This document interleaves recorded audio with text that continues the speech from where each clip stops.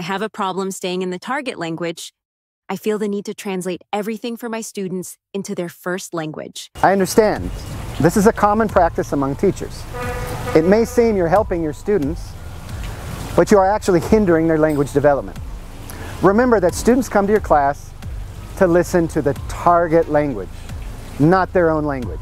What are some examples of things I can do to stay in the target language?